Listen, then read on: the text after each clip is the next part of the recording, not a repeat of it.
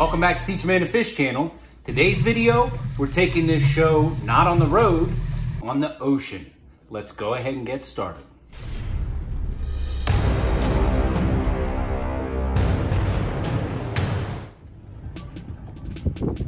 So in this trip, we left Rudy Inlet mid-morning and we caught the bite just right. We drove out of the inlet, took a hard right, and there was plenty of activity on the surface. Lots of bait fish, which you can see in the video here, breaking the surface.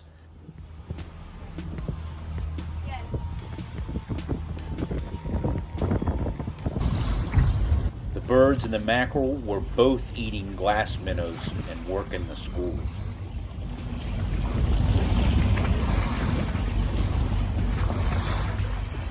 This is what their bellies were full of. We were rigged up to run Clark spoons on number 2 planers and an inline weight. Everything that they were biting on was silver and trolling at about 8 miles an hour.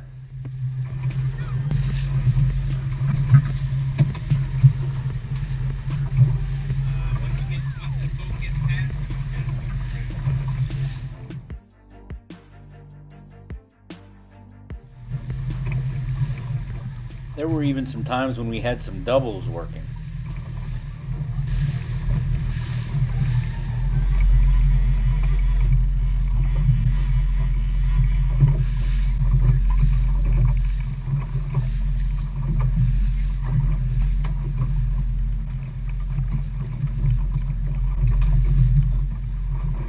Make sure you stay until the end because we're going to be cleaning up and cooking these on the grill.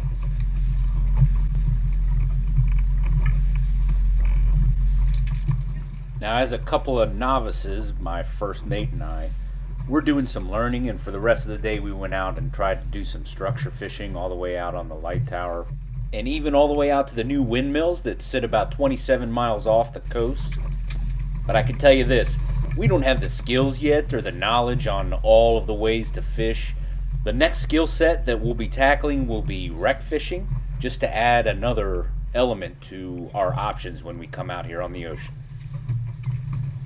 As we put more of these videos on the Teach a Man to Fish channel, you see us making mistakes or you got ideas or even questions about what we're doing, please feel free to post them down below. I love interacting with you guys and just having that back and forth dialogue in the comments.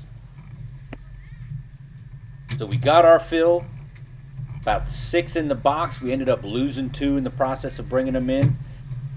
Now we'll go ahead and work our way in, where I can show you a quick cook on the Lodge Sportsman's grill. I love it when he gets plumb tuckered out.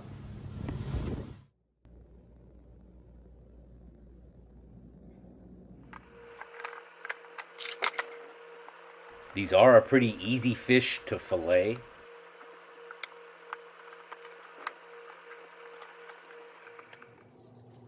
To this mix, we'll throw a little bit of lime juice in, some soy sauce, just a dash of olive oil because it is kind of an oily fish already, and just a little bit of black pepper, but not too much because you don't want to overpower this fish. If you like any of the gear or equipment we use in this video, look down below in the description and you'll be able to purchase them through Amazon links. Grilling these garden fresh poblanos and jalapenos is what's going to take the longest, so I start those out first. Oh no. You dropped it.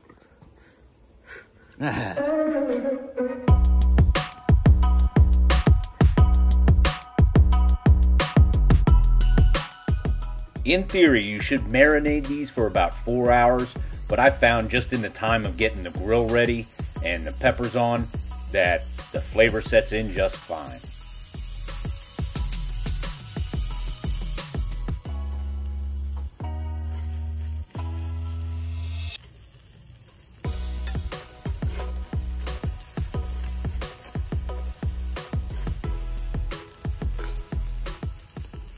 I tell you what, it's absolutely great watching this grill work.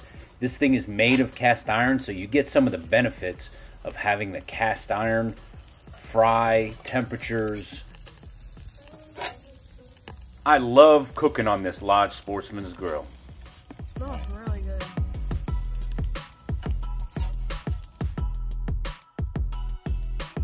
So YouTube says that this video is perfect for your viewing habits. This is my latest upload, and over here is a playlist that you might enjoy. I hope you liked it. If you did, please click like, subscribe, share, and come on back for more.